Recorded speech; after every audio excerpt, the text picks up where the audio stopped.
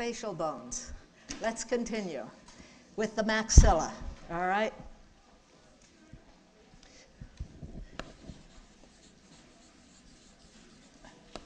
Maxilla, whoops, did we disconnect? All of a sudden I couldn't hear it. There we go. All right, maxilla, as you know, is the upper jaw.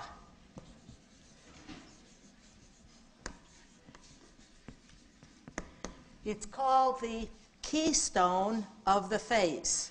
Remember, the sphenoid was the keystone of the base of the skull. The maxilla is the keystone of the facial bones.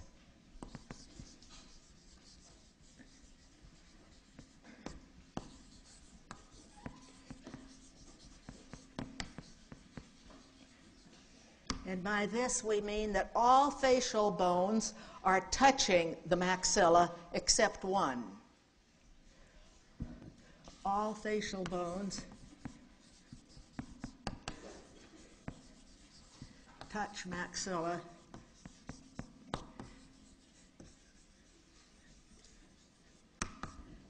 but one. Which one is that?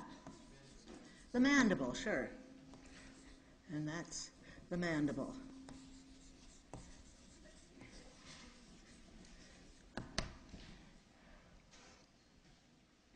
Now, there are two maxilla. Let's continue on and name these other bones of the face quickly and just become familiar with them because, as I said before, we're going to bring in muscle attachments. So the maxilla was the upper jaw, and it has a protrusion that comes off from it, which is called the zygomatic process. It has a zygomatic process,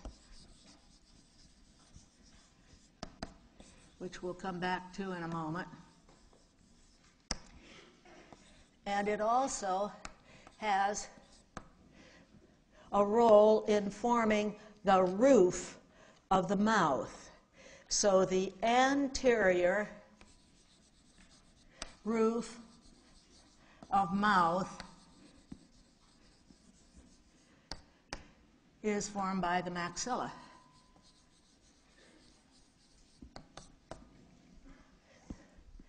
So the next bone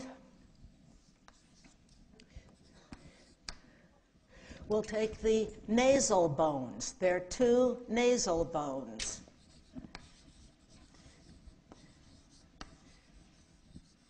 What do they form? They form the bridge. For those of us who are wearing glasses, our glasses are sitting on our nasal bones. So they form the bridge of the nose.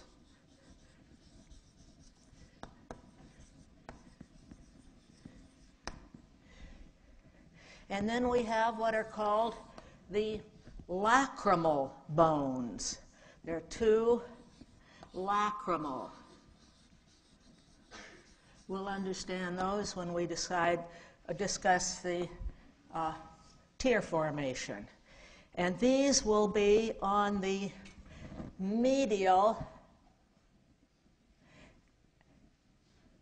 portion of the orbit, but it's the inferior medial orbit.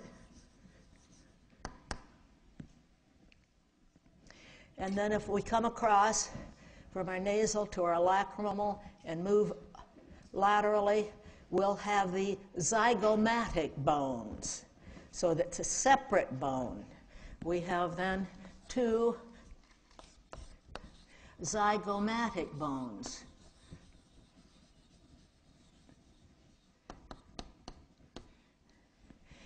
And this will form the middle aspect of the cheekbone. So this will form middle aspect of cheekbone. So now you've had all the components of the cheekbone. You just had the zygomatic process of the maxilla. You have the maxilla, and then you had another zygomatic process. Where was it coming from? Temporal, right. So your whole cheekbone is made up of 3 bones.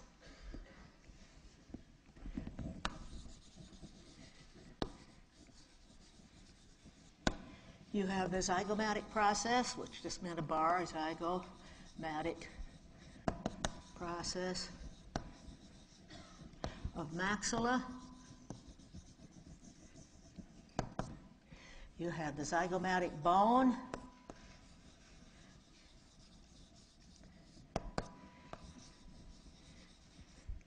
And the zygomatic process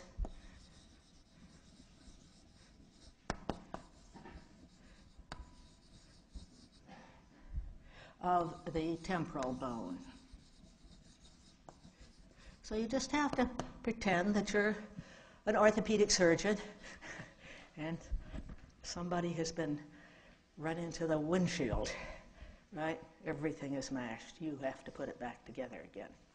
So it gives you a reason why it's important to know these.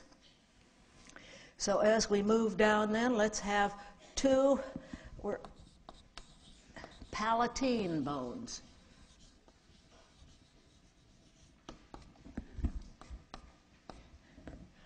And they will form the posterior portion of your hard palate. This is posterior roof of mouth.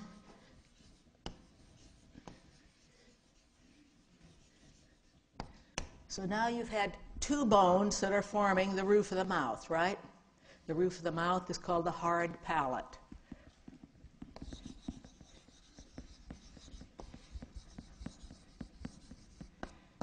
So anterior, we had the maxillary bone. You can call it either maxilla as a noun or maxillary bone as an adjective. Hard palate anteriorly. Posteriorly, you'll have the palatine bones.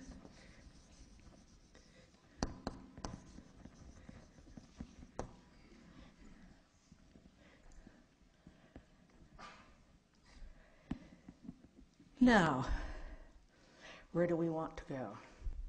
Let's go to the nose, the lateral nose.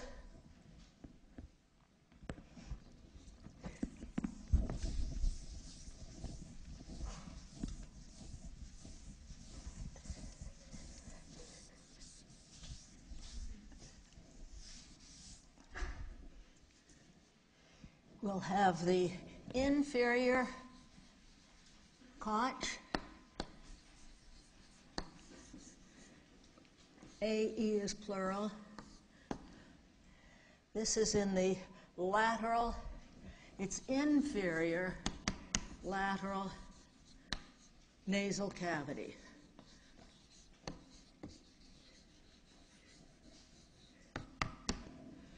We get this all again when we get to respiration. We've got to start through the nasal cavity. You have to learn how it's built. So this is just giving us our skeleton. And now, where shall we go? Let's go to the vomer. You have 2 inferior conch. You have 1 vomer. Excuse me, I have a cough. I apologize. But I will have to cough occasionally. 1 vomer on the medial nasal cavity. What's a common term for this bone? What's forming the medial portion of your nasal cavity? Septum. You've heard of septums? Sometimes people have deviated ones. They go sideways. All right, we'll come to that later, though. So now, how are we coming? We've got the vomer. Have we forgotten any of these? Does anybody see one we've forgotten? No, we're fine.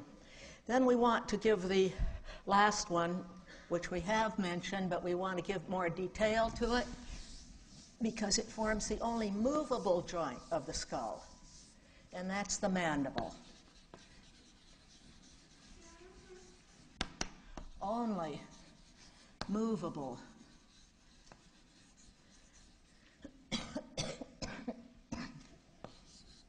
joint of skull. You have to be ready when you go out and teach other people, because when you're teaching little kids and they say, well, we have another movable joint, you ask them which one it is, teeth. And they'll show you that their teeth can wiggle.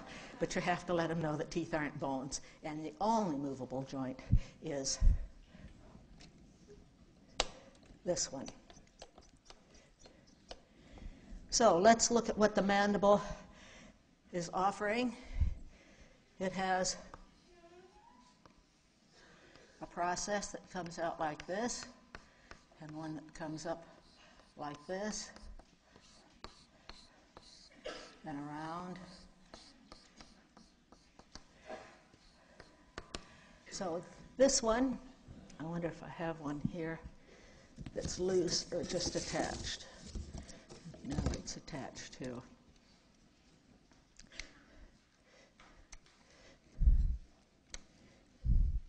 I don't know that you can see it.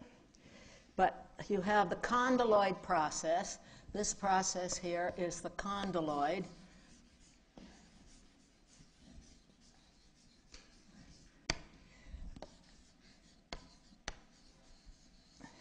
And it forms the TM joint. Your temporal mandibular joint that we had before. This is the coronoid process. Coronoid process. And we'll see, right now it has a metal spring attached to it, but in your head it will have a major muscle coming down for you to close your mouth. So we need to know where the coronoid process is versus the condyloid. Then the other just names that define the angle in the bony portion back here, the ramus. Ramus means branch. Doesn't make much sense right there, but that's its name. Then the angle. See, and you can feel the angle. Feel the angle. It's quite sharp there, right? We're going to use that because we're going to use a pressure point from it later when we start the arterial system. So you need to know where these bones are on you, so you'd be able to find them in the case of emergency on somebody else. So here's the body of the mandible. So this gives us then just a brief outline, once again, of our facial bones. And now we want to move on for more of our axial skeleton and pick up the hyoid bone as we continue down the axis of the body. How many have heard of your hyoid bone before? Quite a few. All right. We're still axial skeleton, so we'll just put hyoid here. It's a little bone that many people haven't heard of. It's U-shaped.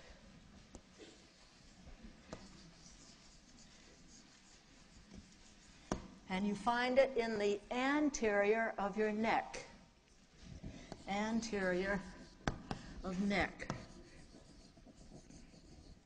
It will be inferior to the mandible. So you know where your mandible is now, so you know roughly where you're going to be. Inferior to mandible. And superior to your larynx. What's the part of the larynx that you can feel right here? What's it called? Adam's apple, right? While I'm talking now, mine's going up and down. So swallow and you'll feel yours go up and down, right? That's the larynx. So somewhere between here and here, you have this little U-shaped bone. And the best way, most skeletons don't have it because when they, it doesn't have a bony attachment.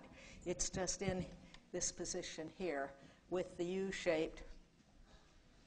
This would be anterior, and this is posterior. But you can pick it up if you allow your head to sort of be soft and your neck soft. You can get the two arms of the U and make it go back and forth. It has no bony attachments. No bony attachments. Only muscles and ligaments.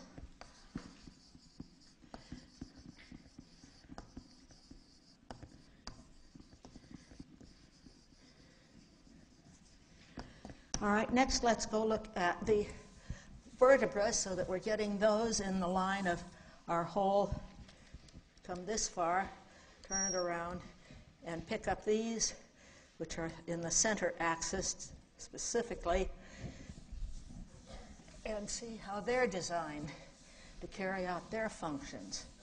So the vertebral column is next.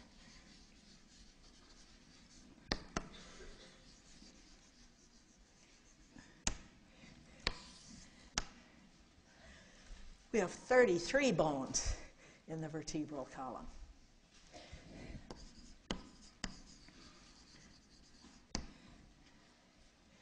We'll have 7 cervical.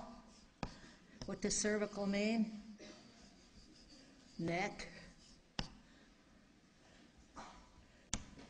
We'll have 12 thoracic. And these are called our movable vertebra. A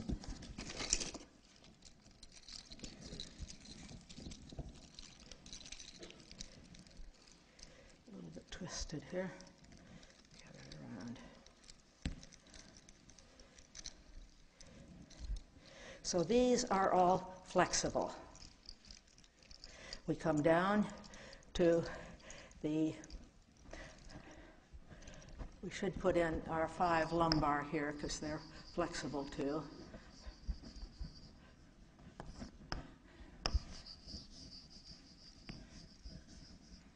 Or movable if you prefer.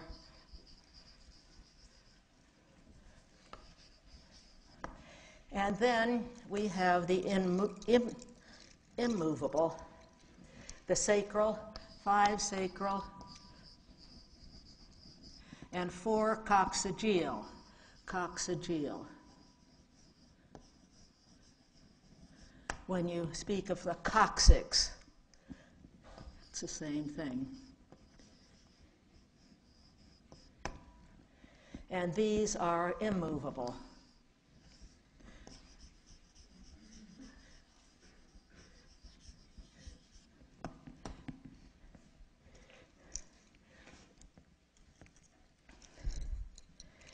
Now, we can say that this is a column.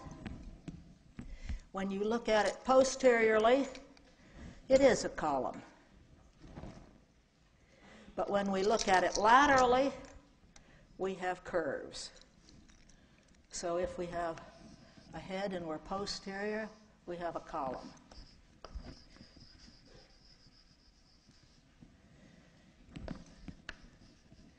If we have a head and we're laterally, we're going to first have a curve this way, then we're going to have a curve this way, then we're going to have a curve this way, then one this way, and one down here.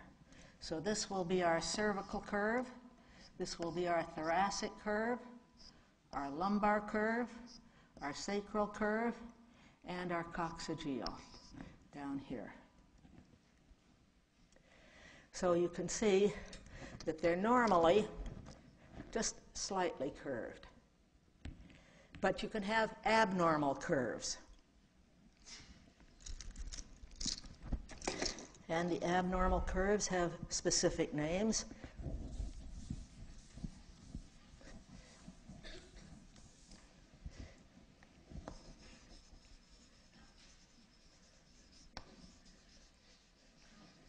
What do we commonly call an accentuated thoracic curve? Accentuated thoracic curve. What do we call it? Hunchback. Heard of the Hunchback of Notre Dame? Did you see the picture? No. But very accentuated. So it's called a hunchback.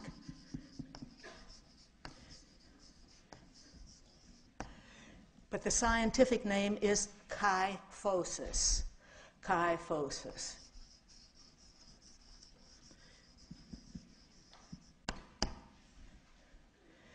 What do we call an accentuated lumbar curve? Swayback. Accentuated lumbar curve is a swayback. What's the technical term? Lordosis. Lordosis.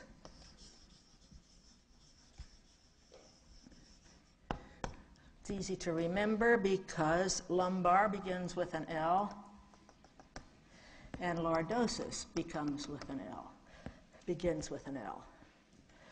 Now we also have a deviated lateral curve. So if this is my column, this is posterior, I can have a curve that's going this way. So it's a lateral accentuated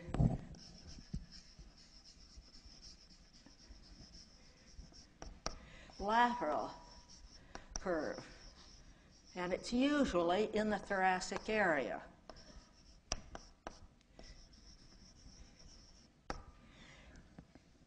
Does anybody know what it's called? Scoliosis. A lot of you know that one. Scoliosis. And what's characteristic of scoliosis? It's more frequent in females than males, and it frequently appears during puberty. Has anybody had scoliosis? Several of you, right. So that's why you know scoliosis. So it's a lateral deviation. And occurs more frequently in females and appears at puberty. Many may have just a slight deviation. When you get your physical, you know, your physician usually runs the hand down the spine. Doesn't? No, maybe just looks. But the point is that if they find just a slight deviation, they'll just announce it. If it's accentuated, then you may have to get a brace and get some help, and so that you get the full support of a vertebral column. So that's scoliosis. Those are some of the abnormal curves. Let's continue then and see what a typical vertebra looks like. We're going to see deviations from the norm, but we'll also look at a typical one.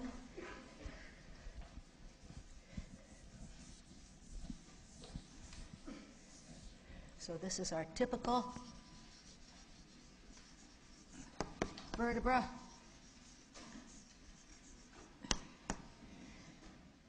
And it will look something like this. We'll have a spine coming up, have a process coming out,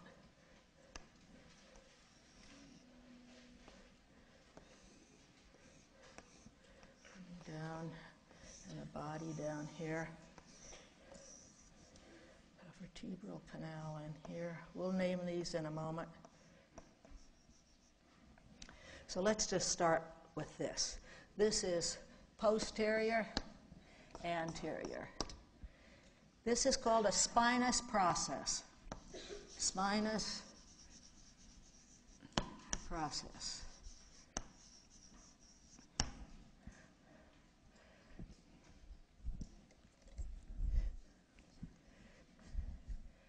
This area in here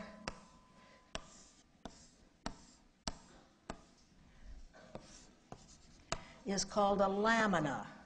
Lamina.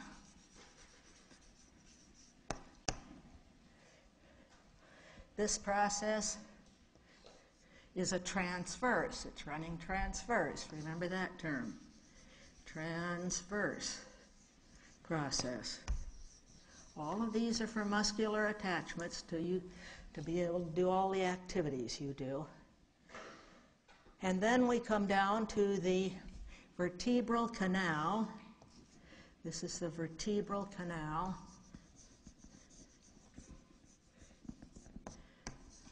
What do we find in the vertebral canal? Spinal cord, right.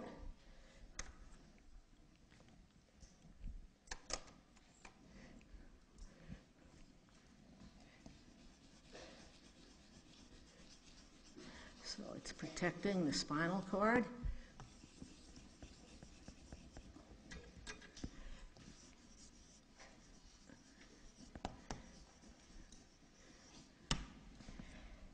And then you have this large body, which we'll see has different arrangements in different vertebrae, depending on function.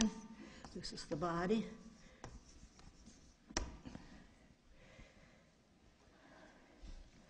And we need for the vertebra to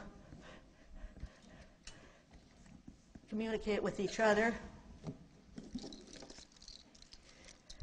So we're going to need an articular process so one can fit against the other so they can move.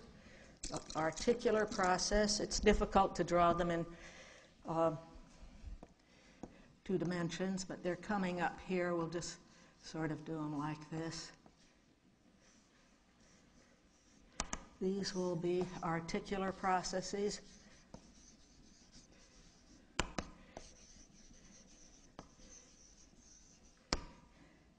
And we'll have a process on the thoracic ones for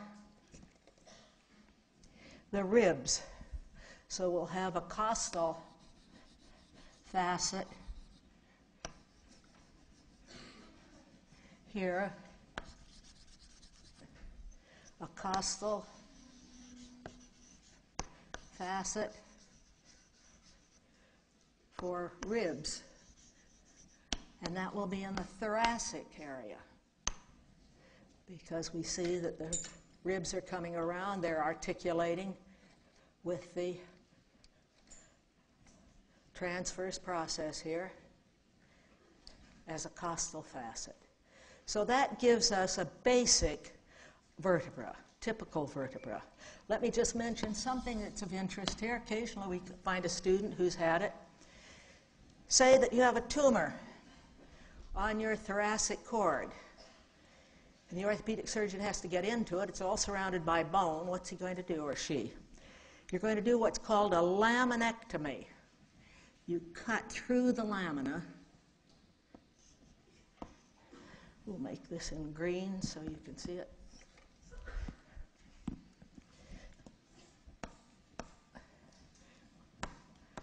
We're defining a laminectomy now.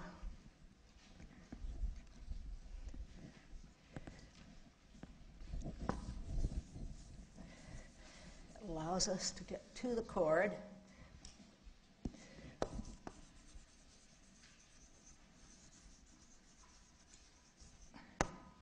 You cut through the lamina to cord. So you can see when you do that, you can just lift off the spine and you'll have the cord exposed. So I've done a laminectomy in green. Does anybody know which area of the cord is more prone to tumor formation? Has anybody had a tumor on the cord? No, I had a student once. She had it, they kept taking it off, kept coming back. She didn't live too long. It was very unfortunate, but she understood a laminectomy. But the thoracic area is most common.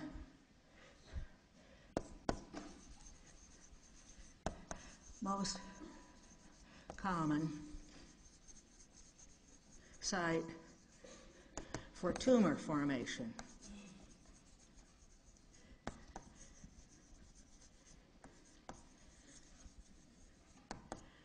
So it's important to know them. Know your spinal cord. Now, what are alterations of the vertebra that will differ from this basic typical vertebra?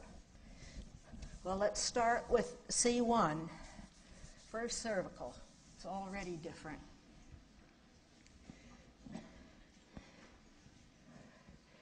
These are, let's just take C1.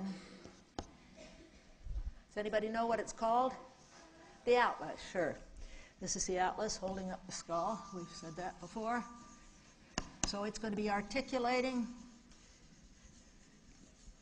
with what skull bone? What's the part of the skull just immediately superior to the atlas? Occipital, right? Sure. Here's the back of the skull. It's easy. Here's occipital. Here's the atlas vertebra. So it articulates with occipital bone.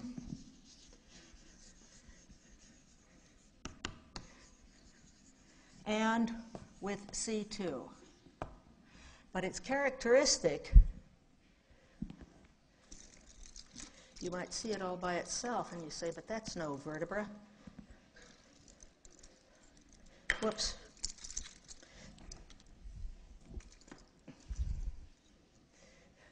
Can you see it? Those in front can, I'm sorry. It's just a ring. There's no body. First cervical vertebra has no body. You saw how big it was on our typical. So it's a ring. It'll have a little spine, little transverse process, something like this. This is the vertebral canal. Looks very different. How about C2? C2 looks different because it has this tooth-like process.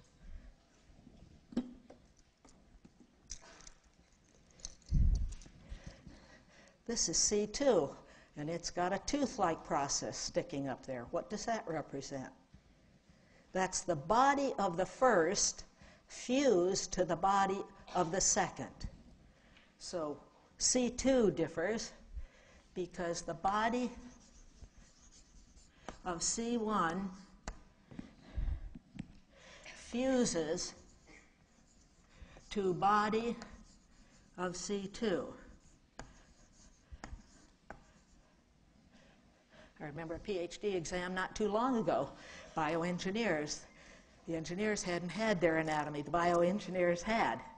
So they knew the function of this process. It looks like a tooth, so it's called the odontoid process. Odontoid process.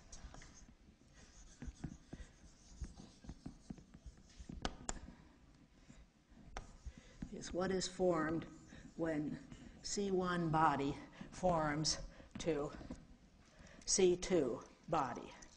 But it's very important because you have this little projection coming here. The best way for you to do it is to use your hands. And you can make a C1 vertebra like this and use your thumb. This would be C2. And that, turn it this way, goes into here, and so it allows you to do this. You're rotating around that odontoid process. Excuse me. So those are two unusual characteristics for vertebra. Then the thoracic vertebra have to have facets for ribs. The other vertebrae don't have them.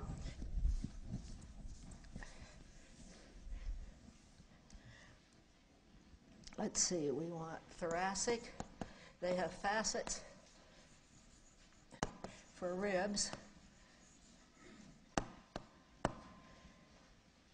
They also have very large spines.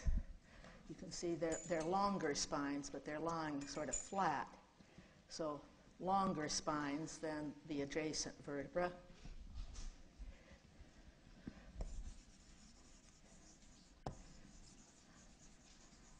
And then the lumbar, since they're weight-bearing, they have the largest bodies.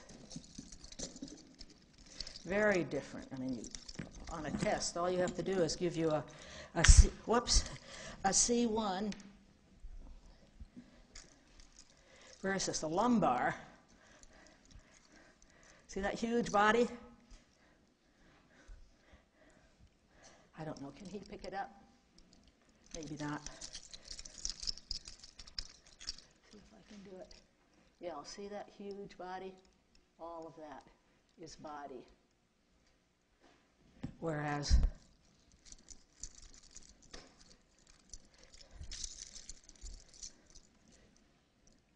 that is one. Now you can see the odontoid process, so you can see how that goes up. All right, those are just some important characteristics which will allow you to identify which vertebra you're dealing with. So the lumbar has a large body.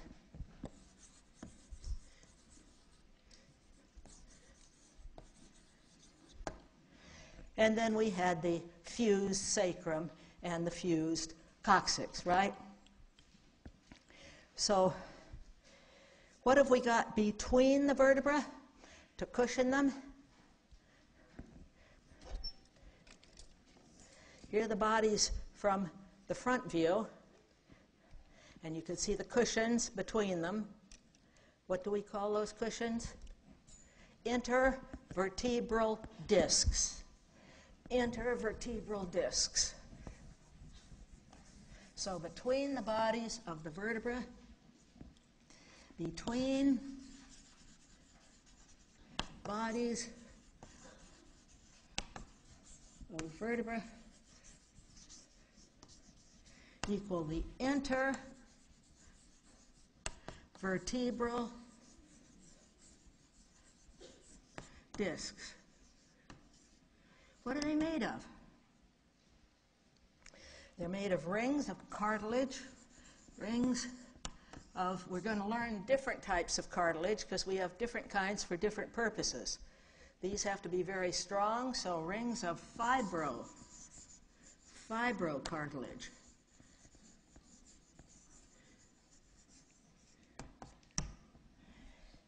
So what are we going to call them? Here's my ring. If I were to take it out from between, take this out, hold it up, this would be my ring of fibrocartilage, so it's called an annulus ring, annulus fibrosus, fibrosus. And it has a soft, gelatinous center,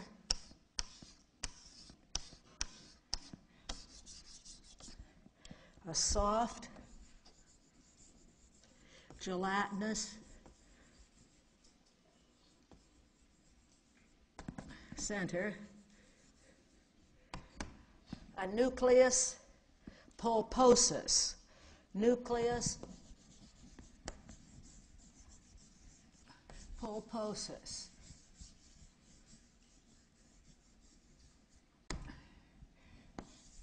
That was our core. So now what is a slip disc? Well, it sounded like a slip disc would just be that fibrous cartilage just slips out from between the vertebra. But in reality, a slip disc is the following.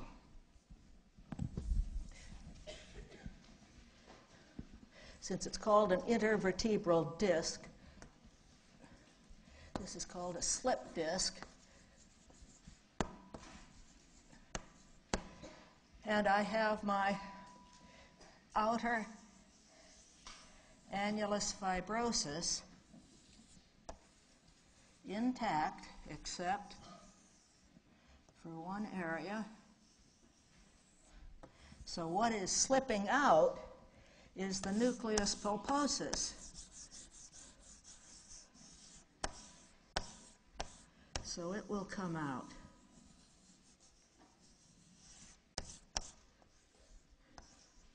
And this is referred to as a slipped disc.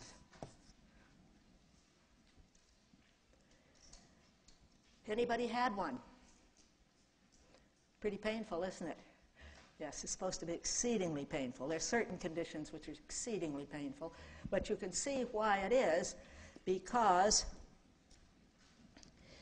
here's my disc. Here are the nerve roots coming out. So you get that slippage pressing on nerve roots. We have too much chalk today. Keep dropping it. Pressing on a slip disc. Exceedingly painful. We'll find there are certain parts of the body that I can tell you that are also exceedingly painful as we go along. But fortunately, only one in the whole class has had one. How is it now? It's better. Was bed rest still? Yes. They say that's the best thing for it, is bed rest. With all modern technology. Sounds pretty good. All right. So now let's go on to our thoracic cavity.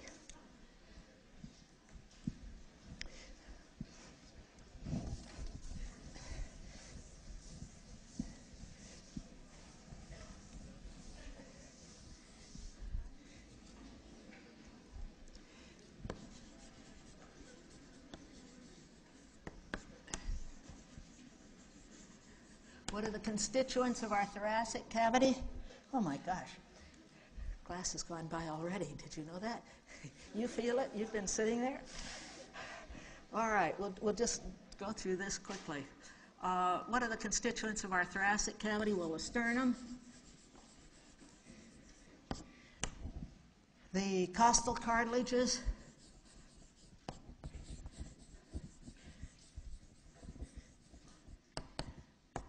the ribs, and what's posterior?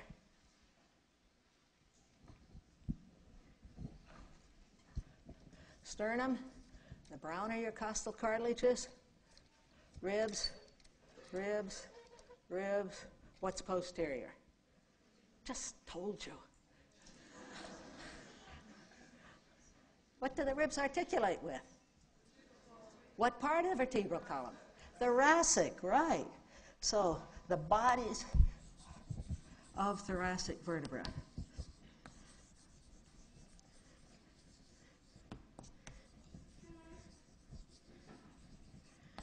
All right. I'm almost tempted to just keep going and then show slides next time so I get further. You want slides? Yeah, okay. All right, we'll do slides. But I'm slow today. Did it seem slow to you? I thought I was moving right along. Where'd the hour go? I've got to go through the whole rest of the appendage. Strange.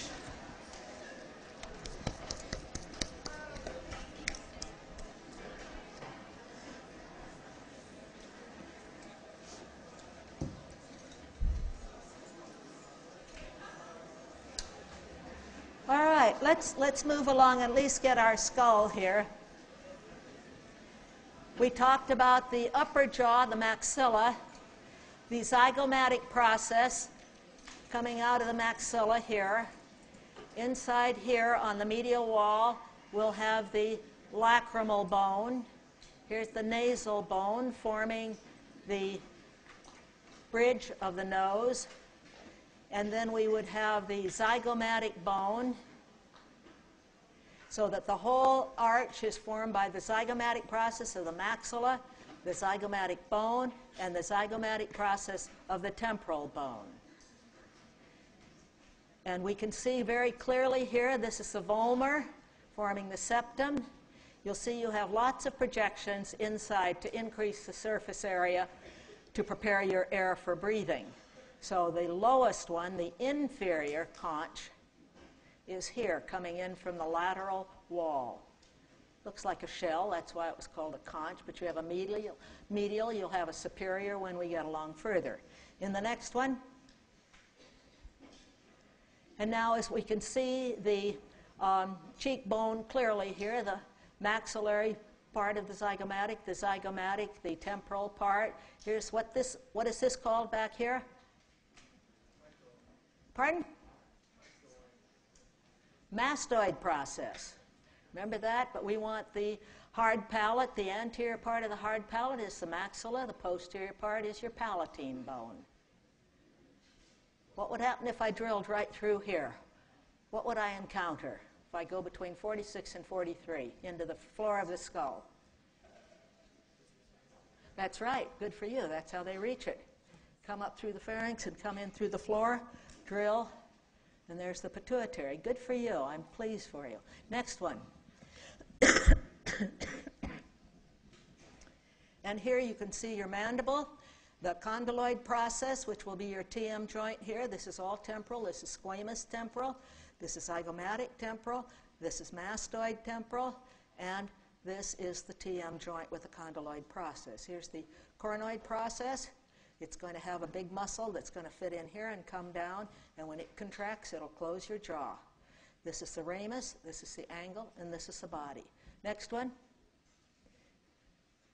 Here it shows it separate. I don't think we get anything different from this. See all the teeth in the mandible, teeth in the maxilla. Next one. Here are our vertebra as we see it as a column with our flexible vertebra down to the sacrum, 5 fused sacral, and 4 coccygeal. We see the curves, cervical, thoracic, lumbar, and back to the sacral. Intervertebral discs between the bodies of the vertebra. And you get that nucleus pulposus exuding out, and it will impinge on the nerves that are coming in to the spinal cord. But you learn whether it's at C5 or if it's at T12 or T4 up here or C3. So you learn your vertebral column when you're in professional schools. In the next one, and this just shows progressive muscular dystrophy affecting the shoulder and pelvic girdles. Shoulder girdle was the one pectoral up here. We were just getting to it. But you see the, what do we call this curvature? Pardon? Lordosis, right. But this is, we didn't get to the scapula, but it's just showing the wasting of the upper arm in muscular dystrophy. So you can see the scapula showing here. But why you get to know these? So that you can treat people when they are defective. In the next one, and we didn't get to the scapula, but this is the spine, the chromium, the coracoid process. We're going to have structures, muscles attached to the whole scapula. But we'll continue with that next time.